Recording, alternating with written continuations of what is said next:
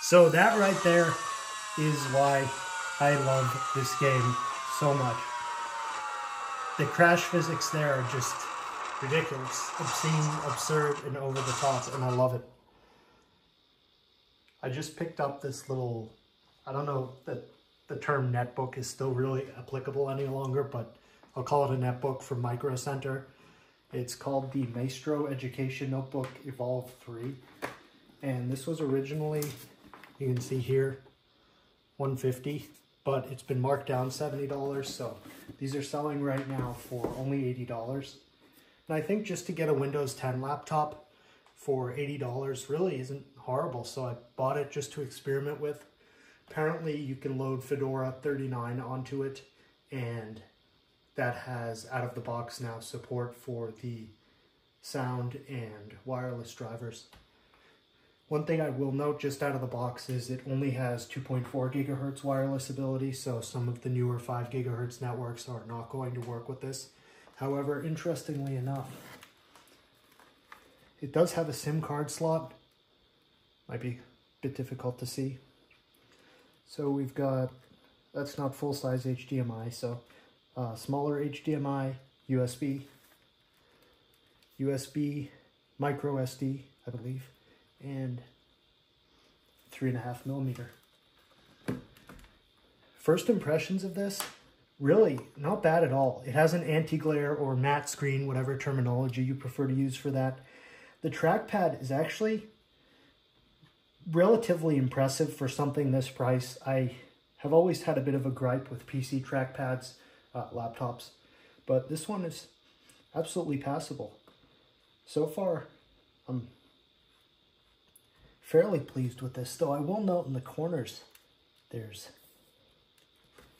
some concerning light bleed curving, which I'm not sure if this is a defective one or something like that, but for the price, I'm probably just going to let that slide. Just to give a little aesthetic tour of the notebook, it's got this sort of economy gray plastic. However, doesn't look too bad. Probably a fingerprint magnet, but if you're used to newer Apple products that come in that bluish black color, this won't be so bad. Not really much to it. Relatively thin, very light. I'll pull it off the 12-volt power adapter that it comes with. Overall, not a horrible looking little computer. I did actually buy this to play one specific Windows game that I do like, which is from the year 2000. As I stated before, I legitimately did just purchase this to play this one game called One Insane, made by Codemasters sometime, I believe, in the year 2000. It's kind of a cool little off-road racing game, but the reason I like this is because it has soft body crash physics, which for back then was not very common, and surprisingly is really actually well done. Now, this doesn't have a CD drive. Fortunately, I have a modded version of this game on a little USB drive. As this transfers over from the flash drive, I will say the specs. It has 4 gigabytes of RAM, 64 gigabytes of storage, some sort of Intel, I think it's a Celeron 1.1 gigahertz, but don't quote me on that. Fortunately, I got the game to work, so I'm just gonna do a super quick demonstration of why I love this game so much. Now, for something from the year 2000, it had a strong modding community, it had online presence, and there's different cheat codes.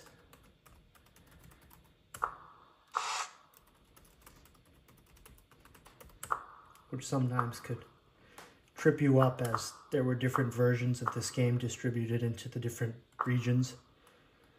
So my game is modded a ton. I don't know that you can still find a lot of these files, but this is about as many mods as I could get into this before the game just started crashing. It's always my favorite vehicle. And tons of maps. Even the stock ones are really quite impressive. I always like this one. And my favorite game mode is, oh, I forgot to put in that sheet.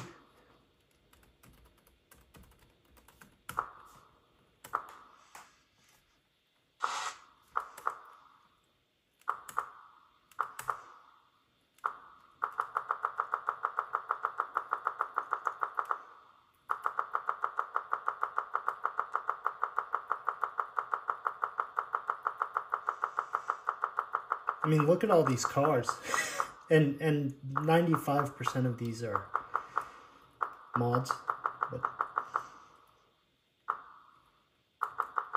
it had such an active modding community.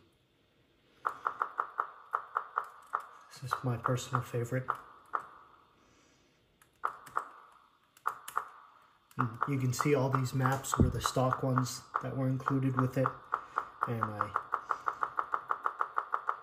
put in some, of course, modifications. Personal favorite is the motocross. The game mode, my favorite, destruction zone. Difficulty, insane. Free opponents are always the most fun, and 7 is the maximum number. So, let's see how it looks, how it runs. I have to say, the speakers are reasonable.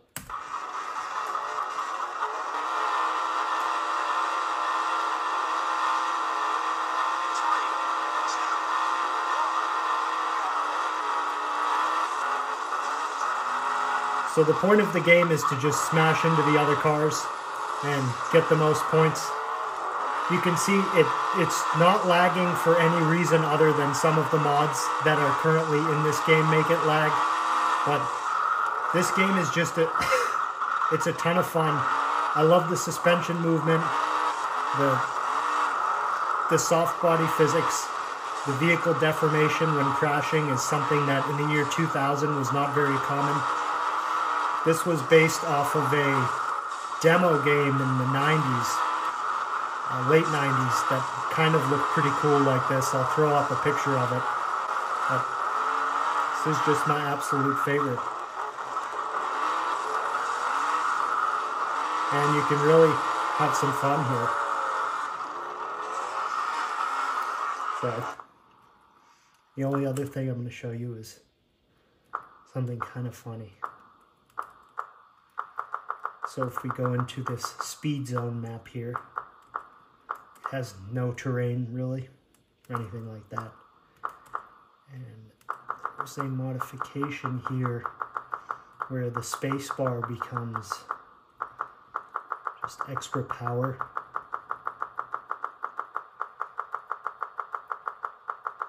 It's called the Ferrari Enzo, the A Ferrari Enzo. There it is.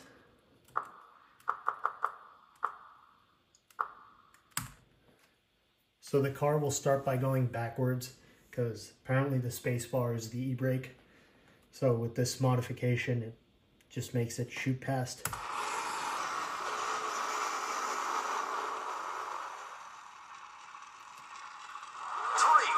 2, 1, go! So you'll see, it sounds very funny because of the sound modeling that was used. Can't really cope with the power, so once I hit the space bar,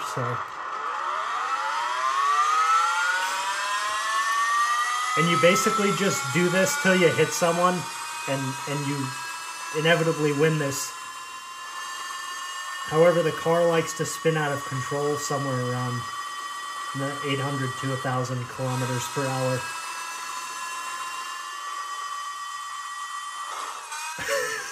So that right there is why I love this game so much.